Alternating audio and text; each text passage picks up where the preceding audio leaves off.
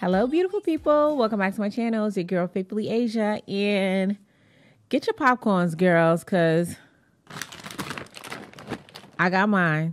It's about to be a movie. So, dolls, before I get started, I want to give a shout out to Kai Richard. My girl really came through for me. I was about to buy a whole new camera and all I really needed to do was adjust the settings, and she was so helpful. I just want to give her a shout out. She is such a helpful person. If you guys aren't already following her, make sure y'all follow her.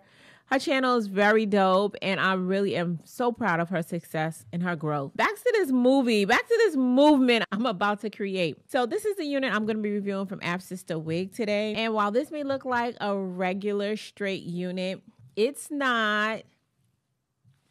Your girl got a full lace, okay? Y'all don't understand how excited I am to be reviewing a full lace unit. These are so rare. Like, I don't remember the last time I got a full lace unit. And when I did, I kept it because I didn't know when was the next time I was going to get one. And it's been, I want to say, like at least a year. So it's been a minute. These are really hard to come by. But guys, let's go ahead and jump into this review. Okay, guys, let me go ahead and give y'all the tea on a full lace unit.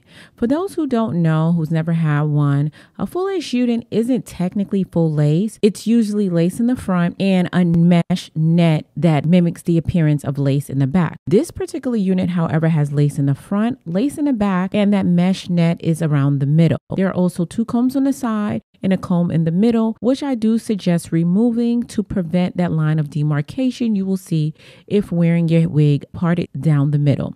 I'll explain later.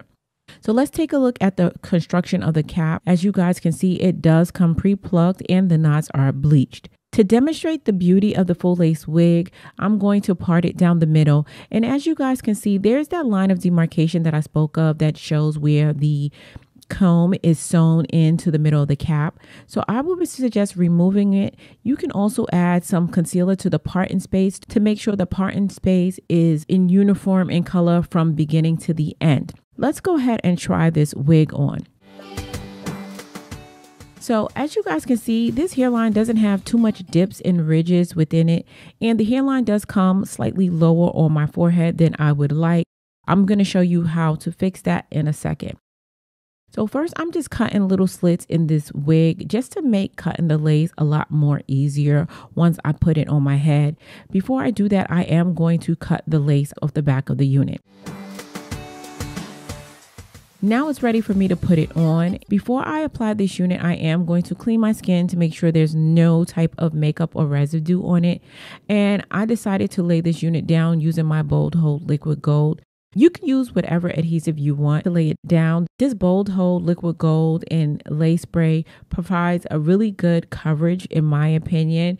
And it's good to last for about a week without actually having to apply glue to your hair. Now I got some peace of mind.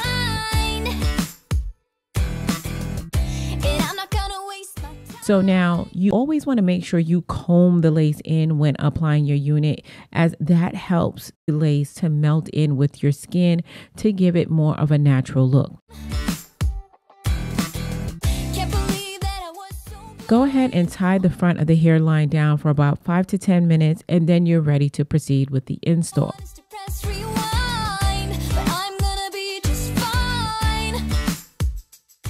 Now, I always like to go over any dried up adhesive on my forehead with a damp rag just to remove that.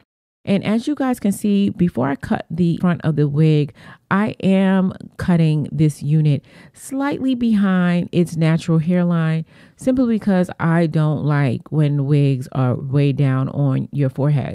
That's my personal preference. Of course, wear your wigs however you see fit. Honestly, I don't care what you think about me breaking free from everything we were. Now, my leg is hurt for those who didn't know, so I had to take a break, aka go take a nap, and before I resumed installing this unit. Now, I'm just applying a little bit of my hairspray, Fantasia Liquid Mousse, to the front of the hairline just to get those little pieces of lace that like almost always refuse to lay down. So as I put the elastic band back on, I'm going to proceed with the parting. Now, we already know this is a full lace unit, so of course you could part this wig wherever you want. That is the beauty of this unit. The styling limit are endless. But you guys know I'm a side part girl, so I'm going to go ahead and put in my side part. After I put my side part, I applied some of my concealer to the parting space.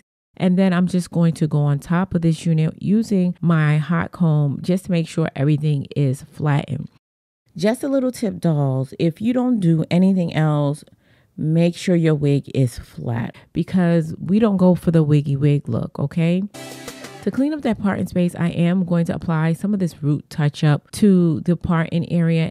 As you guys see, I was a little messy with applying it today, and I did get some of that on the parting space, but don't fear. This is temporary dye and it's easily covered up and concealed with the concealer.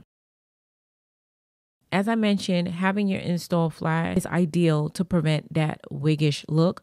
So I'm just going in with some of my wax stick and going on top of that with the flat iron to make sure that I get this unit as flat as possible. Now it's time for me to take off the elastic band, guys, and I'm going to apply just a little bit of my concealer to the front just to blend everything in with this Swiss lace. And I did spray some of that Even New York hairspray on my comb, and that's to help lay down some of the flyaways that are found throughout this unit. Now, guys, this is the final look. You guys can see it's a very natural looking install. The hairline is really nice. And let me turn around because I have to show you guys the lace because that's the beauty of it.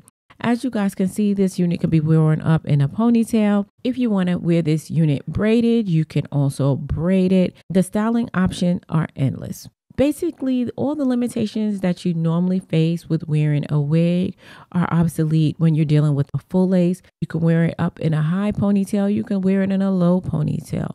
You could wear a half up, half down. You could wear a low half up, half down. Anything your mind can think of, you can do it. To lay the unit down in the back, if you don't want to use bobby pins, you can use some lace tape to make sure it lays down when you wear it up in a ponytail. Now, when combing this unit, I did experience some shedding and tangling. All information for this unit, as always, is going to be linked in the description box down below. Before I get out of here, I'm going to need your help naming this unit. Go ahead and leave your name suggestions in the comment section down below. And I did pick a name for the unit I reviewed in my last video. The new name and the person who submitted the name will be listed across the screen. Guys, if you found this video helpful, don't forget to give it a thumbs up. And if you're not part of the Faithful Fam, hit that subscribe button before you leave. And be sure and check out my lifestyle channel, Being Faithfully Asia. And until next time, stay blessed. And if it be God's will, I'll see you in my next video. Take care now.